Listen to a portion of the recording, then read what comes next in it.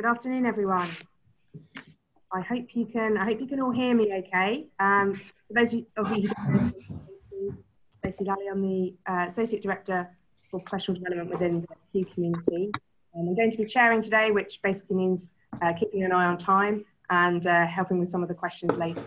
Brief introductions before I hand you over to Naomi. So thank you for taking the time to dial in over what might be your lunch hour. Matthew Meze is also here, Community Manager for Q. He'll be helping us to feed some a quick bit of housekeeping before we get into the session. We will be recording this and we'll be sharing it on Q's YouTube channel. As many of you will know, it's quite a popular way of looking at some of the content and data afterwards, after you've had some chances for it to percolate in your mind. I will also do a quick plug for another webinar that will be running next week on the 9th of December with Hugh Hockey, National Director at Improvement. We'll send you some details about that after this session. So on to today, really delighted to have Naomi Fulop with us. Thank you, Naomi, for giving up your time to come and share a really important topic area for the Q community. I know we talk about this a lot in Q. Naomi is the Professor of Healthcare Organisation and Management in the Department for Allied Health Research at UCL. Allied Health Research at UCL and visiting professor at King's College. So Naomi led the Quality and Safety in European Hospitals program. She'll be talking about that today. And some of that work was identifying the relationship between UI maturity. So Naomi will be drawing on her work and sharing some of her insights with us, and then we will have some questions at the end. So Naomi, I'll hand over to you to get started. And if any of you would like to introduce yourselves, please do on the chat. Matthew will be on the chat. Say hello to one another. It's always an opportunity to make some new connections in these webinars as well. Thanks, Naomi. Great, thank you very much. And thank you very much, Stacey. And thank you very much to everybody for dialing in. And good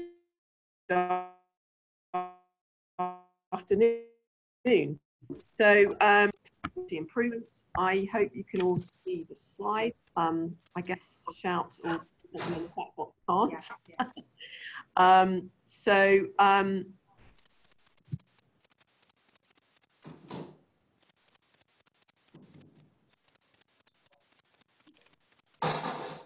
How to get to the next slide. Perfect.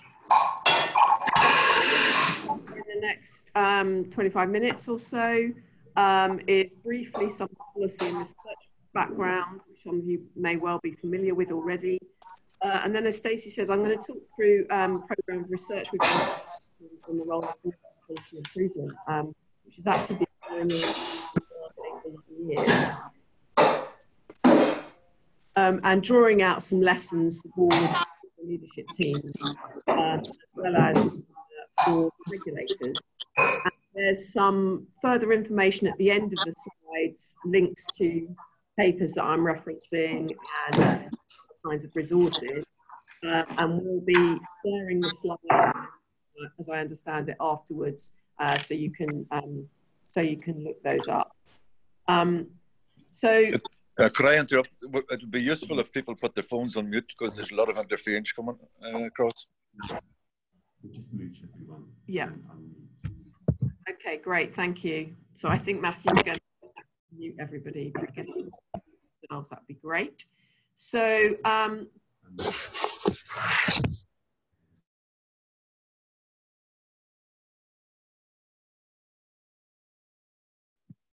okay, I'm now unmuted, so that's good. Hopefully you can all hear me. So there's been growing policy attention internationally on the role of boards in supporting high quality care and in quality improvement. So a concern that boards focus on finance and external performance standards at the expense of quality. So we are very familiar with the Francis inquiry following the mid-staffs, serious failings at mid-staffs, which really highlighted the issue of culture at board level, which was found to be kind of throughout the organisations, throughout the organisation. And so there's been since then in the NHS, regulators attempting to strengthen board level governance of quality and an increasing focus on that. There's also been increasing attention of research on the role of boards, and on this slide I just highlight some of the research studies and findings. There are more than this, and if you look at some of these you'll see in the references. So, so Jar and Epstein, for example, in the US and the UK found that board composition and processes helped to be able to distinguish between high and low performing boards.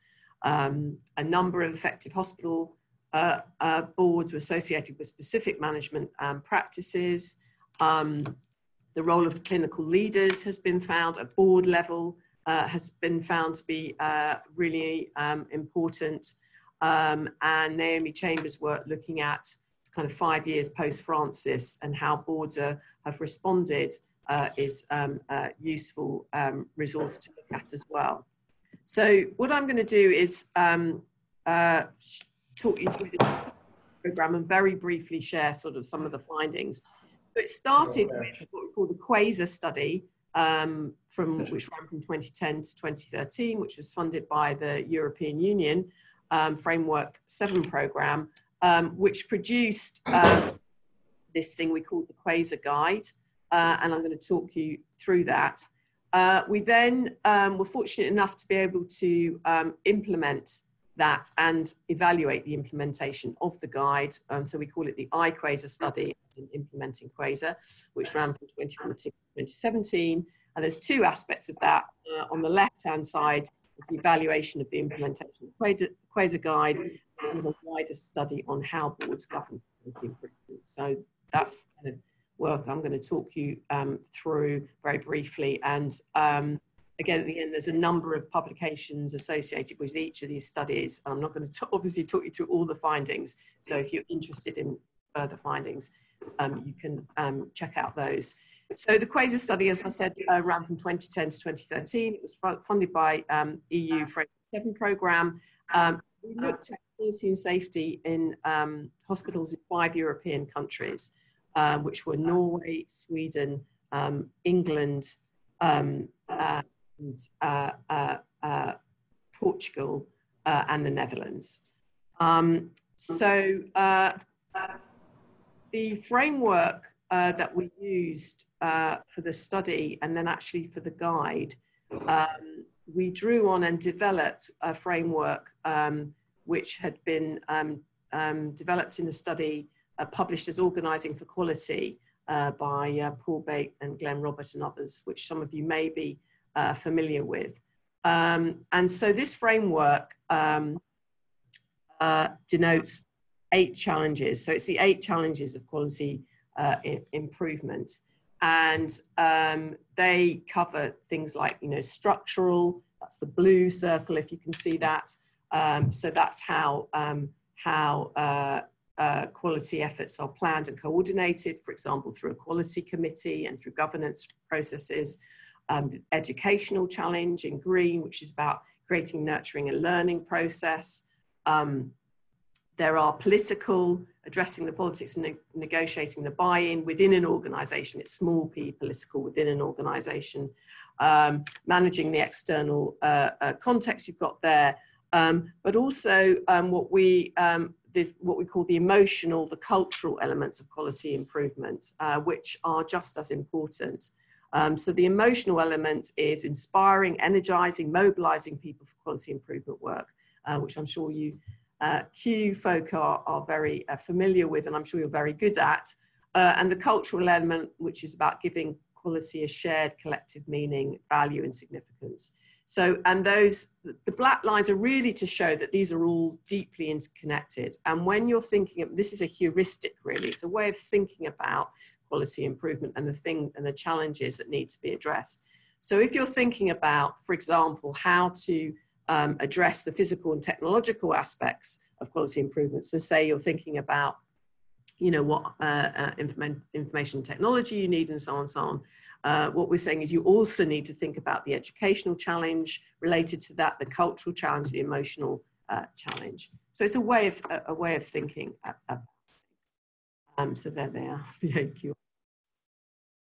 So what we found from our study of hospitals across 5 European countries in the sort of early 2010s was a whole number of common features which we call the bad news, which was a focus on quality assurance rather than quality improvements. So the key drivers were governance, compliance and accountability rather than learning and cultural change. Focus is more on systems, tools and data rather than on changing attitudes, behaviours and cultures. Not to say focusing on systems, tools and data is not important, but it seemed at that point that people were emphasising that. That quality improvement work largely resides at the margins of hospital priorities, and financial issues took precedent. There was a kind of project by project approach rather than an organisational wide, system wide approach. And many of those projects were fantastic and are fantastic. But there was a kind of lack of strategic oversight or strategic planning towards quality improvement across the whole organisation and let alone the whole system. And in terms of what we know, our definition of quality, clinical effectiveness, patient safety and patient experience, the focus was much more on clinical effectiveness and patient safety and much less on patient experience, and very limited patient and public involvement in quality improvement. So that's what we call the bad news. And then in terms of where are hospitals in Europe, where the attention was paid to challenges overall, slightly more towards structural and educational elements, rather than the kind of emotional, cultural challenges. But if you look at England at that time, and this was just, we were talking about this just as Francis was reporting, the focus was very much on structural element, the challenges and external demands, and much less on leadership, internal politics, emotional aspects. And I remember presenting that at the National Patient Safety conference, and laughter in the audience when it was laughter of recognition, which was interesting. However, there was, and as there always is, good news. And so what we found, we found lots of, good examples.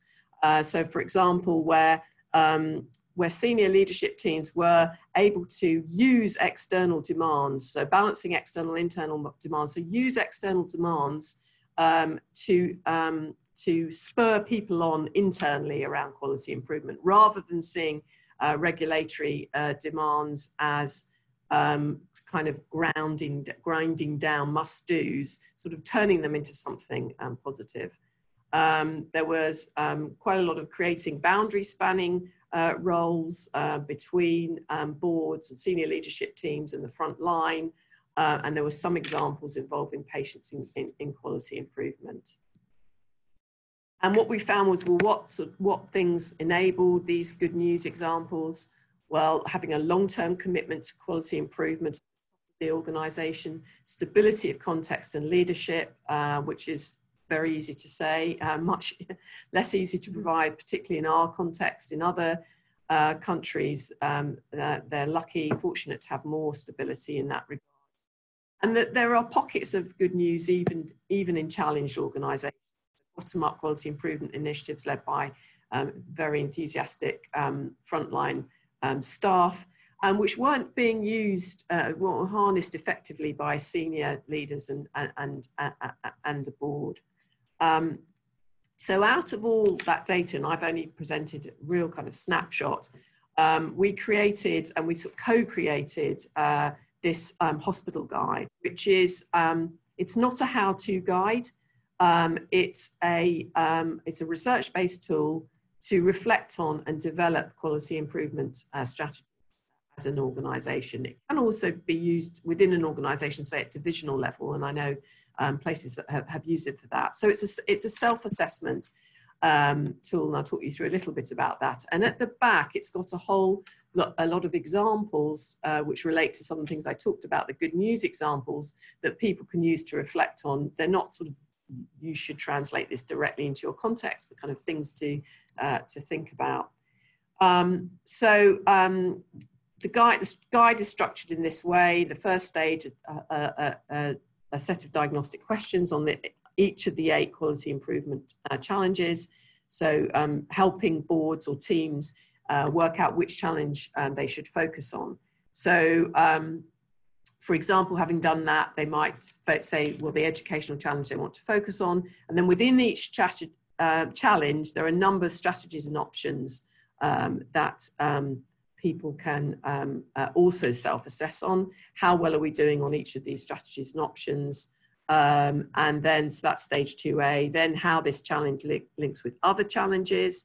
And through that, develop a coordinated plan for quality improvement implementation. So a plan for your organisation or for your division, how to develop your quality improvement across your division, your organisation, and even and I should say how we develop that guide. We published recently Journal of Quality in Healthcare, which you might be interested in looking at.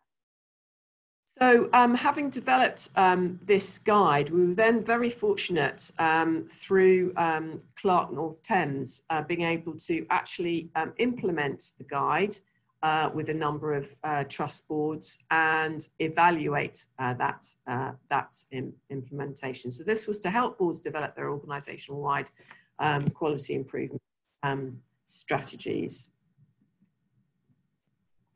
And as I mentioned earlier, the study had 2 kind of elements. So on the left-hand side, you'll see there's a guide plus organisational development. So we work with an organisational development team who are much more expert in these things than us academics are, who kind of turned the guide into an OD tool to actually use with boards.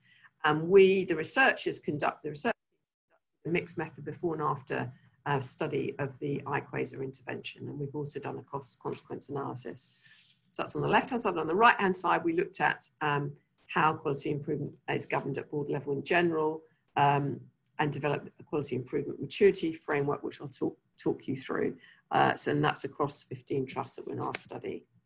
So both elements of the study, we had 15 provider organisations, 12 acute, 2 mental health, and is that one community? But it's whatever it says there. So we had 6 organisations who participated in the QUASER intervention, and I'll talk you through what that intervention composed of briefly. And then we had 6 comparator organisations, because we wanted to compare with organisations that weren't participating in interventions, and they were matched on type and foundation trust status and CQC performance ratings where we had those available. And then 3 what we call benchmarking trusts. One that had was a high performing, CQC outstanding, 1 medium, requires improvement, and 1 low, CQC inadequate. So those were our 15 provider organisations, and we collected a lot of qualitative data, observations of board meetings, documentary analysis, board meetings, quality counts, and so on, and interviews with board members. So in thinking first about this, the evaluation of the QUASER intervention, so the intervention consisted of 4 phases over a 12-month period. So first of all, we introduced the programme to the board at 8 meetings, and then they went through a self-assessment process and discussed which was then, so I'll talk you through that. So this is just a snapshot of the online assessment tool that board members completed. The survey took about 20 minutes to complete, and they was a self-assessment on the organisation in terms of each of the 8 challenges, and then the strategies within those. And from those results, the OD team we work with fed back to each organisation the findings and sort of pointing out which kinds of areas they might want to focus on. which they discussed in a forum. Sometimes that was a quality committee, sometimes that was in a seminar, wherever made relevant to them. And then we had the OD team facilitated a workshop and 3 action learning sets, which board members from each of the organisations attended over a roughly 6-month period. And at the end of that, the idea was that they developed their quality improvement strategy, and they also identified an organisational wide quality improvement action that they wanted to implement. So I've talked you through that. And this incredibly summarises the findings. So of our 6 organisations, so at on the left-hand side, what you see is the kind of level of engagement in the intervention. And as with any intervention, you're going to have different levels of engagement. And 2 of our organisations engaged very strongly in terms of who they sent to the workshops. One of them, their chief executive, attended everything, but also the nature of that engagement and kind of really ran with it. And 2 engaged moderately, and 2 on a much more kind of minimal basis.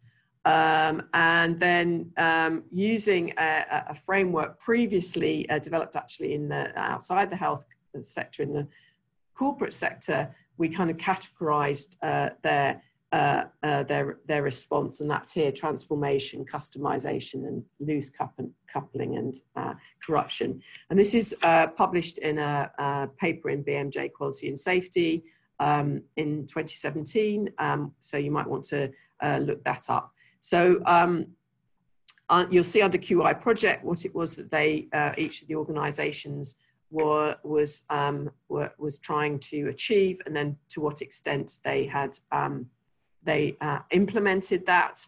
And then you also see next to engagement, quality improvement strategy, whether that, to what extent that had improved and was at a kind of organisational wide level. Interesting, the 2 that had the kind of most most transformational impact appointed a director level quality improvement post who could lead this whole programme.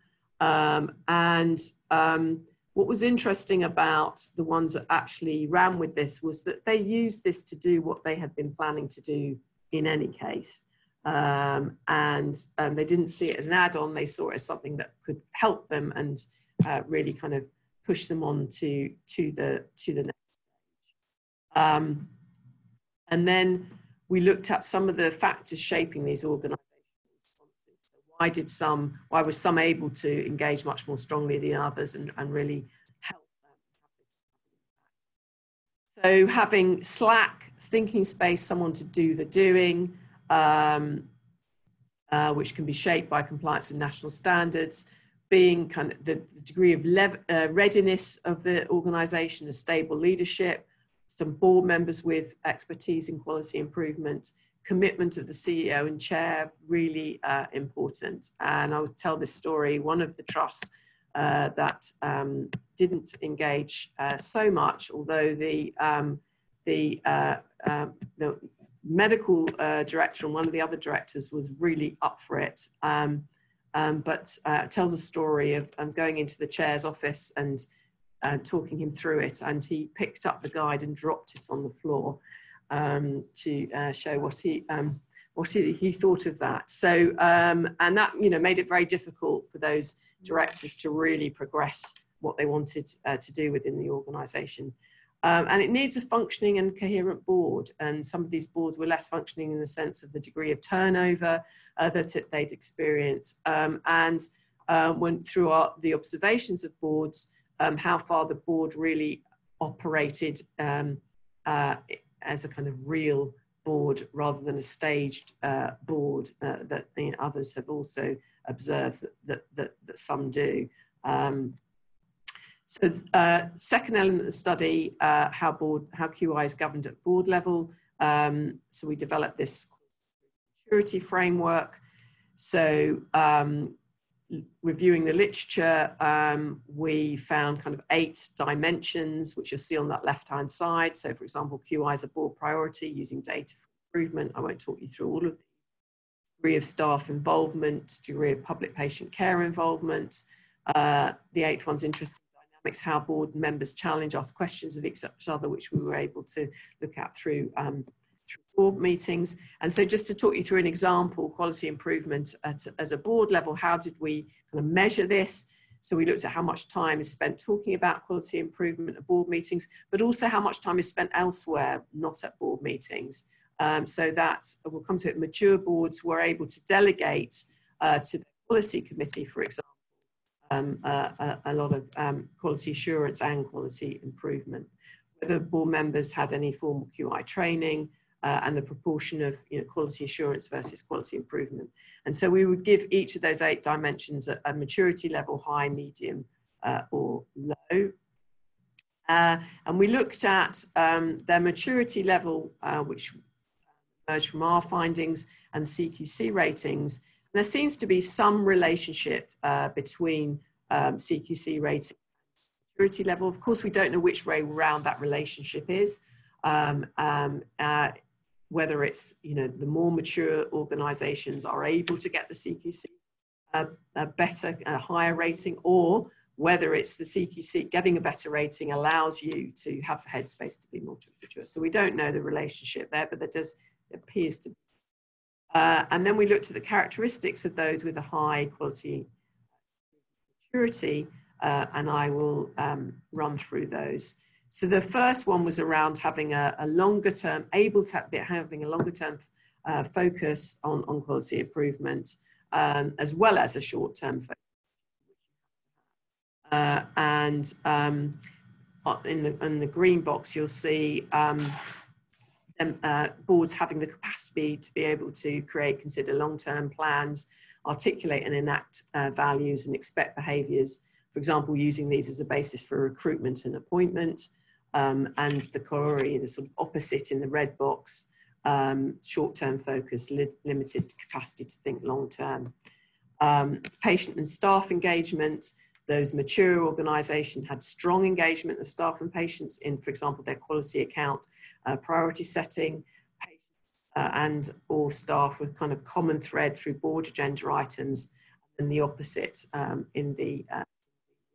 in the red box on the right-hand side. And for example, quality accounts, our analysis of those proved very interesting. So some organisations really used them as a communication tool within their organisation and externally, and paid some attention to their appearance and how they looked and how kind of user-friendly they were. And others, they were kind of huge documents in tiny font that anyone other than us pouring through them for this research would lose the will to read. So there's a lost opportunity there from some organisations around using data for quality improvement. The high maturity organisations using them for quality improvement, not just quality assurance, clear and readable, triangulating data in discussions, using more real-time data, combining hard data with soft intelligence through walkarounds and patient complaints, using benchmarking data with other organisations. And as we know from other work that people have done, some control charts being important, being able to look at trends over time, not just snapshots, and then the opposite in the red box. So we saw some organisation using, having a huge volume of data, not clearly presented, and not looking at trends over time. Then this culture of continuous improvement was really evident in the high maturity organisations, the boards, constant questioning and self-examination, striving for excellence, kind of not resting on their laurels, using external networks for learning, looking at how other organisations responded to similar examples, for example, visiting high-performing organisations to learn from them. And then the lower maturity, some of them appearing sort of more complacent, insufficient challenge from the non-executive directors, and overly optimistic. Clinical leadership on boards, as other Veronese has found, really important. So we found the higher maturity ones with a higher proportion of board members with the clinical background. There were positive kind of board dynamics. The clinical leadership was visible and vocal during and particularly helping interpret data. And then the opposite, that's in low maturity. So in terms of learning for boards, the characteristics of higher, more mature boards might help boards where they want to focus on. So balancing this long and shorter term focus, using data for quality improvement, not just quality assurance, engaging staff and patients in a meaningful way in quality improvement, creating this culture of continuous improvement and the crucial role of clinical leaders. And as others have found, that this top of the shop commitment is really important to improving the role of the board in quality improvement. And there are learning there's learning for external bodies and our regulators as well. So enabling Slack, so for example, reducing the reporting burden, in facilitating readiness and functioning of coherent boards, and in terms of OD interventions, targeting to where organisations are on their quality journey and not one size fits all. So very briefly, what's happened next? NHS Improvement piloted the board maturity framework with a number of boards. Our local academic health science network, UCL Partners, facilitated implementation of QUASER with 5 further trust boards.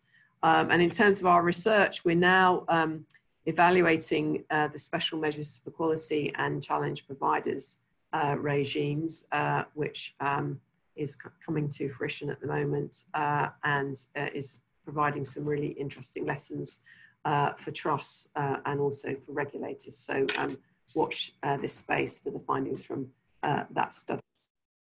So thank you. I realise I've quite a lot of material, but I hope it's been helpful. I'm really happy to take comments, questions, and so on.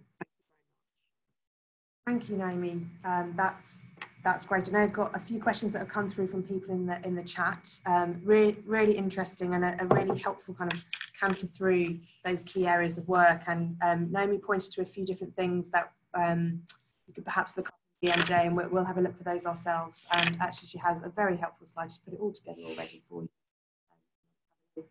Do any further reading. I was really interested in what you were saying towards the beginning with QI operating at the very margins of sometimes teams or wards or organisations and not having that system-wide approach. And that's certainly where Q has come from, those pockets of improvements, trying to improve how they might be connected. I'll ask a quick question because I can, and I'm being cheeky before I open up to anyone else. But where do you think we are now, a few years later down the line, with that? That piece.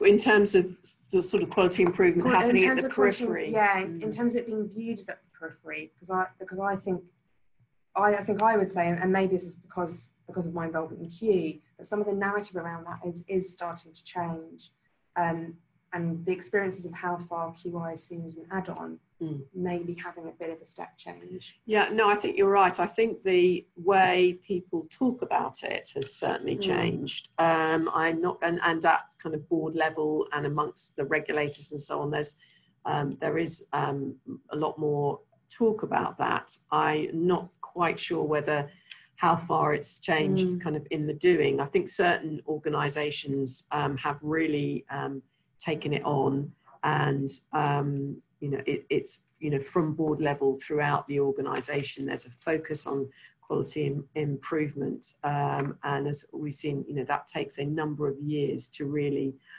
achieve that. So I think there's been a change in the culture in terms of the discussion. I'm not sure. I think there's still a lot of variability in how that actually plays out within organisations, and I think a key part of that is giving organisations the slack to be able to do this, and the support to be able to do it as well.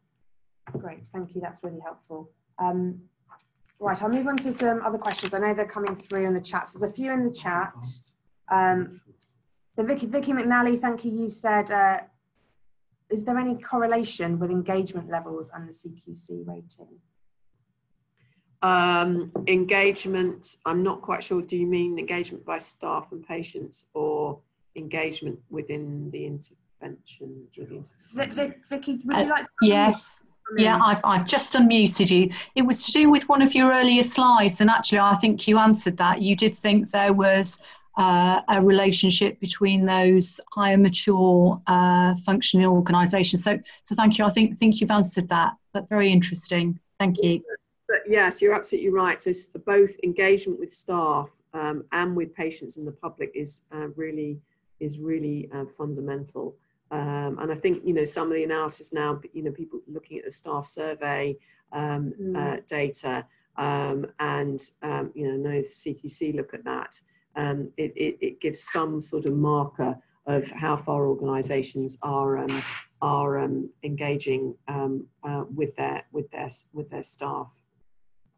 Great, thank you. Charles Daniels, did you want to unmute yourself? You wanted to. You had a question around integrated care and place-based.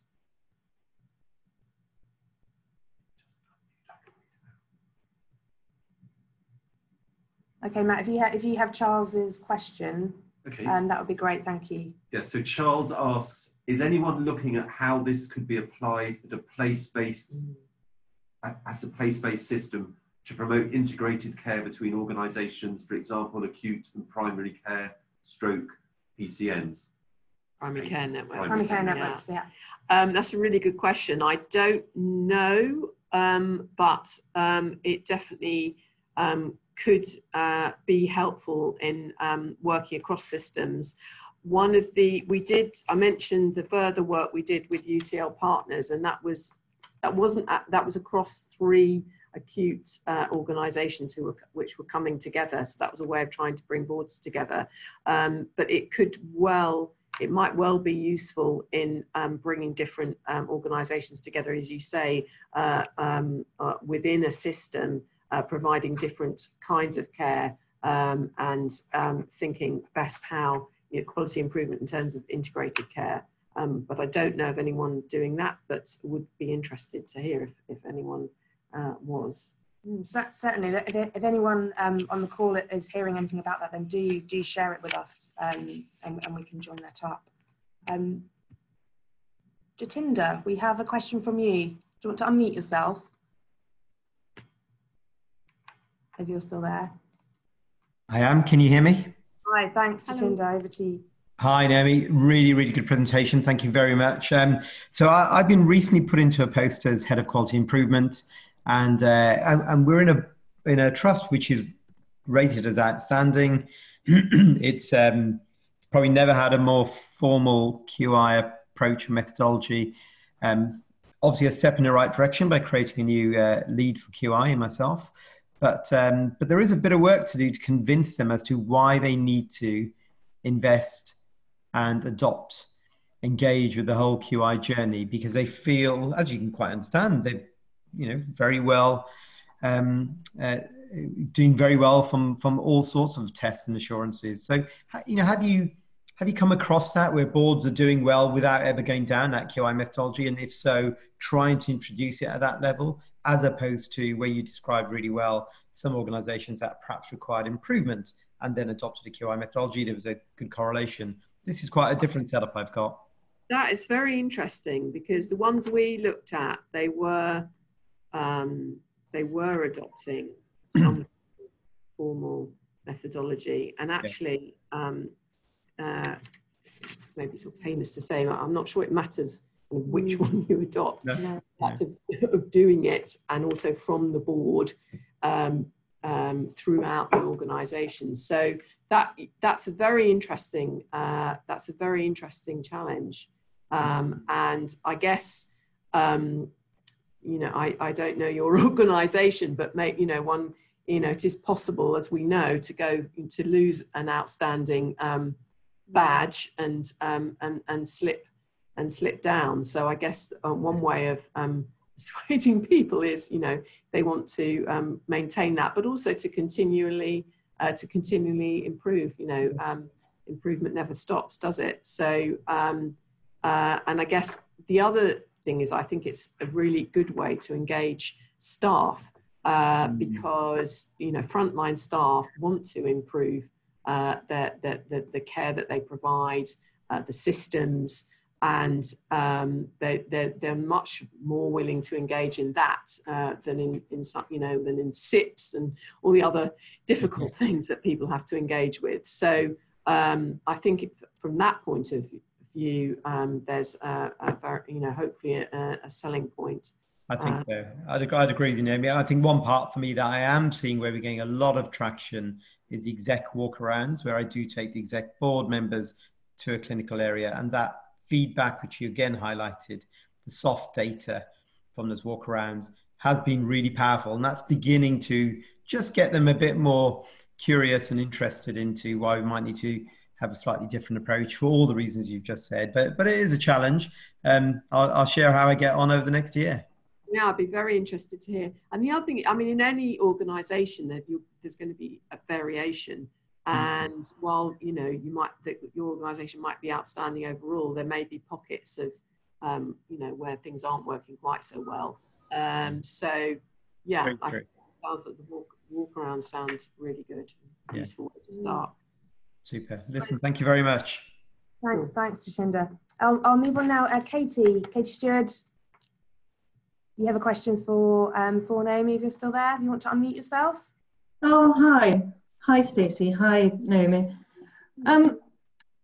My experience is that it can be really hard to get going, as you've described, and that but that when you do begin to get going, the board starts to engage with perhaps with the frontline, visiting clinical teams, getting a bit more curious, raising the aspiration levels, it can become almost a kind of virtuous circle in which the culture of the board becomes one which is much more aspirational and much more open.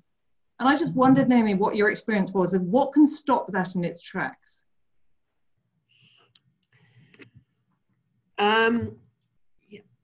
So I don't know about stop it in its tracks, but in terms of, what the kind of barriers to getting that going and sustaining it. I mean, I think, understandably, boards are, very focused on the external environment, and unfortunately the kind of the vicious circle of, organizations that aren't, performing so well and then being under much greater scrutiny means that it is just harder for them to focus on the things that you're talking about, and financial pressures, for example. So nobody, it certainly isn't easy, and the kind of red boxes that I showed, it's not, they're not meant to be criticisms of those organizations. It's really, how can we help those organizations turn themselves around and not get totally diverted by finance issues, for example.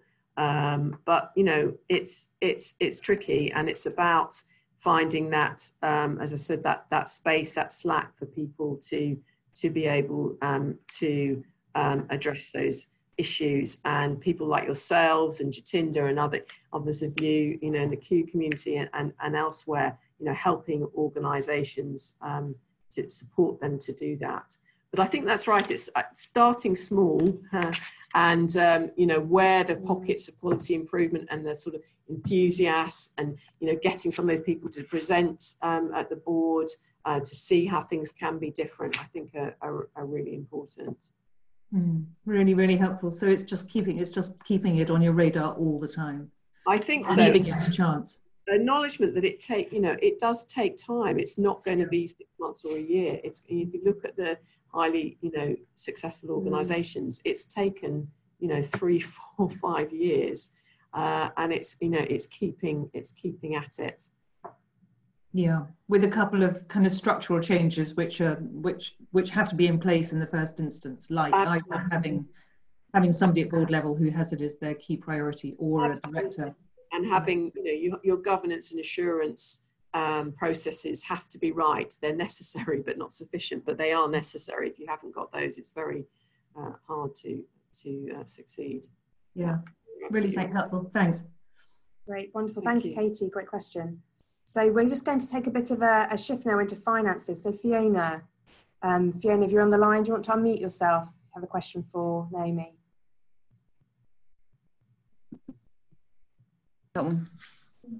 Yeah. Yeah. Can you hear me? We've lost the screen, so I don't know if you can hear me. If you're Fiona.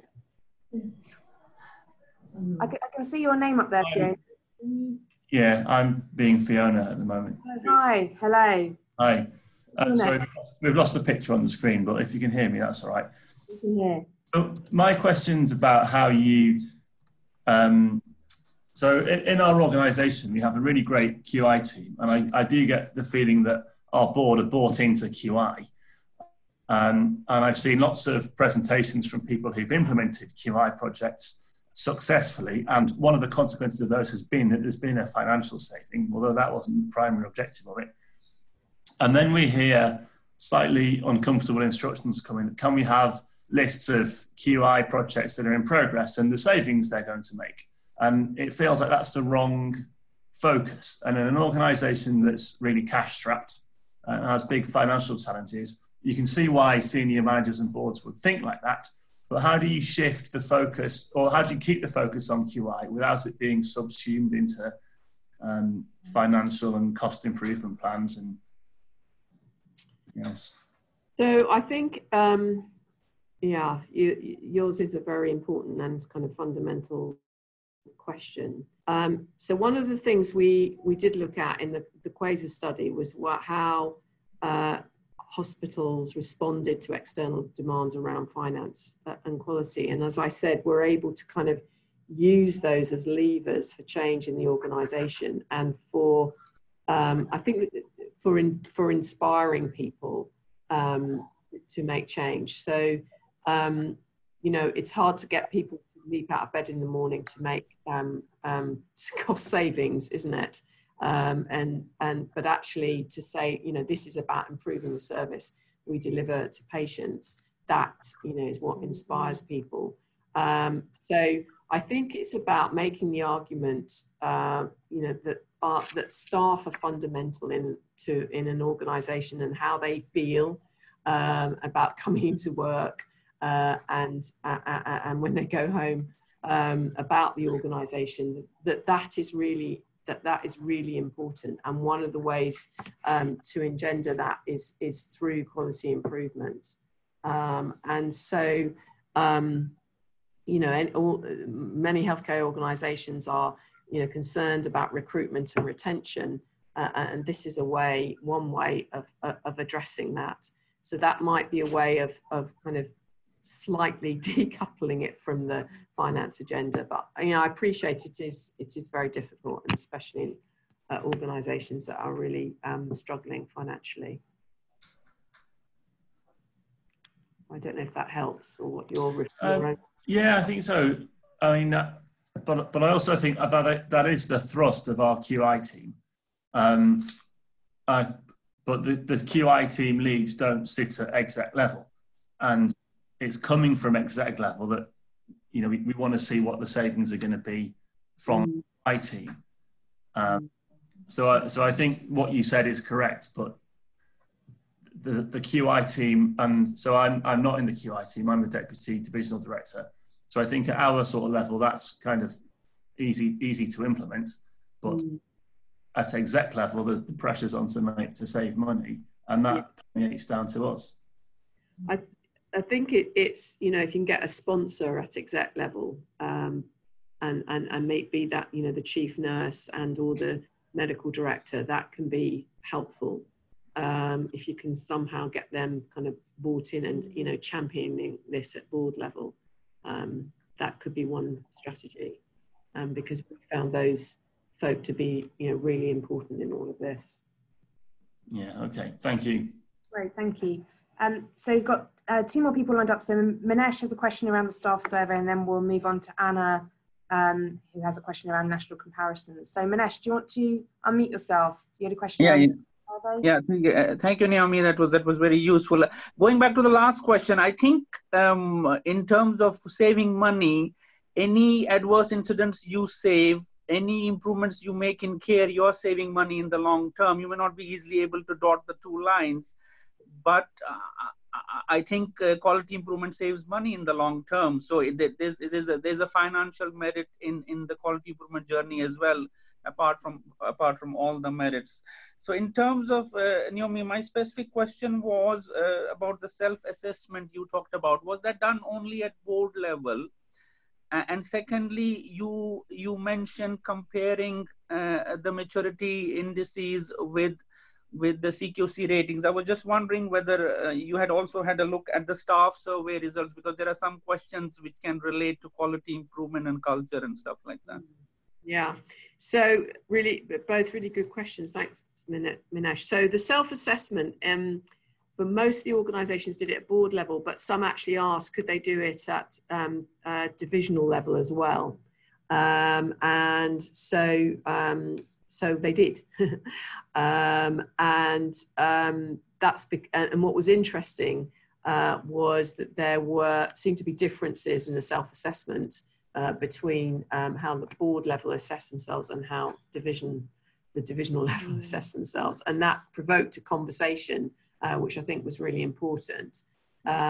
So that could be something for organisations to think about, and if they're resource, maybe doing it more widely in the organisation.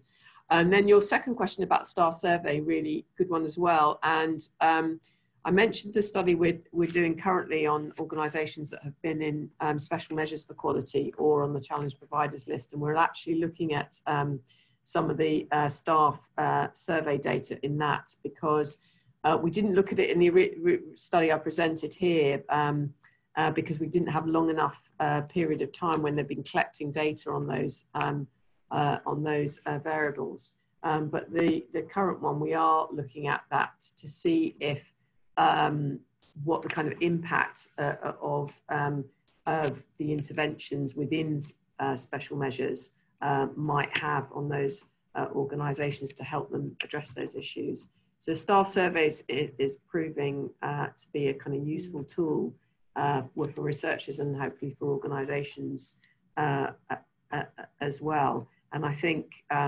if organisations could push to increase the response rates for that, and of course that in itself has been used as a marker for staff engagement. I think that it's a very useful tool.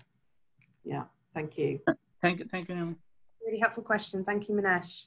And Anna, if you're there, do unmute yourself. You wanted to talk about national comparisons. Hi, everybody. Thank you for a great presentation. Yeah, I guess I'm really interested at the dilemma that's facing English boards at the moment. And I was wondering whether either through Wales or Scotland or any of the other European countries that you looked at, you had a sense about whether there was a kind of more of a kind of consistency for boards to consider. I think at the moment in England, if you look at quality improvement training, for instance, that's on offer from national bodies, or some of the techniques or QI methodologies that are on offer, it's fantastic to have that richness and that diversity. But I think one of the unintended consequences of that is it can make discussions about QI at boards more complex and more complicated, because there's frankly more choice about what to do, and it almost increases variation. So I'm wondering really whether you've got any examples from countries where there is really just one consistent approach that's being kind of, promoted by their arm's length bodies. Yeah, well, actually, most European countries are less centralised than we are, in fact. So there's kind of, there's more variation in some ways. I think I would be kind of wary of, I understand what you're saying about, having that choice can make things more difficult, complicated for boards. But on the other hand, we know that, one size doesn't fit all, and there does need to be a range of options, I think, for boards in terms of quality improvement methodologies, and for where they are on their journey, and what their sort of challenges are. So I think maybe it's about providing better signposting to those different methodologies and what might be more appropriate for individual organisations. I know we were in touch with colleagues in Scotland where they were using the IHI assessment of boards, and one of our team went and participated in that, and there's quite a lot of read across from that, and I think that's used pretty widely across Scotland. But I do think, there's definitely a role for whether it's the Health Foundation or NHS Improvement England to point people in the kind of right direction for them, rather than just say this is the way to go. We also need more evidence about some of these approaches. Some of them have more robust evidence behind them than others. Great, thank you. I wasn't suggesting that it should be mandated, but I think it's a really interesting debate to have. And I think my sense of one of the dilemmas that boards are facing at the moment is that they often have multiple different programs of work going on within the trust. And so their dilemma is how to understand how to bring it all together. Yeah. So they might often have two or three at least different types of QI improvement going on within the trust. Might be involved in the Getting It Right First Time program, for instance, or the Culture and Leadership program. And it's how to, I think the challenge they face is really how to integrate all these different bits, like you said, these pockets of great work into a more strategic approach. So I'm just really interested in that. And I just wonder what other people think as well, and what other people's experiences of that, because I do think it's a bit of a tension at the moment for English boards. Yeah, and I think having someone at director level with some team that can help bring those elements together, you're absolutely right. There are lots of different initiatives, and sort of bringing those together within an organisation and having a kind of approach for the organisation would be really helpful. But yeah, it would be interesting to hear from others how they're dealing with that. Can I come in? Can I come in here? It's Katie. In my experience, I think this is a real issue. I agree with you, Anna. And I've been with a couple of trusts who have set up culture committees at the level below the board. And the idea is that that QI is part of that, but also the Culture and Leadership program is part of that.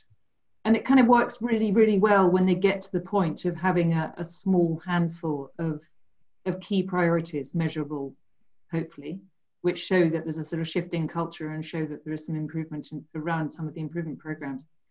But it takes a terribly long time to build that governance structure, I think. And that doesn't usually happen unless the chief exec wants it to happen. So again, you're fighting against the tide if there isn't an appetite at the top to really see culture and improvement as two sides of the same coin. Can I make a point here as well? Yes, please do. Yeah, I think it's again part of the journey. There's people who will do no QI, then they reach a paradigm where they start doing QI projects. But I think it's quite important to keep highlighting that QI in organizations is not a series of QI projects. That might be part of QI, but QI is a way of doing things. So what I keep telling people, even at board level, is it's not just about a series of QI projects that we do. It's about saying how we do things are in a QI way. So anything we do all across the organization has to be in a QI paradigm, rather than just saying it's a series of one project is there, another project is there. And I think that's quite important. That's perhaps a higher level of maturity, but I think people need to clearly understand that, because then that gives you a bit of a headroom in terms of time. Otherwise, people want stuff done by tomorrow or next month. Whereas, as we say, this will easily take 5 to 10 years, really. And I think that's the culture point that Katie was making there, Minesh. What I'll do is I'll hand over to Naomi if you want to make a final comment on that conversation. And I'm aware we are at times. I don't want to hold up anyone any longer. Is there anything else you want to add in, Naomi? No, just that I think that that conversation is very useful. And yes, Minesh, you're absolutely right. It's about an overall approach for a whole organisation and moving from individual particular projects to that organisational wide focus, which is, it's very challenging. And as you say, takes a long time. It's very interesting hearing other people's perceptions and experiences. Thank you.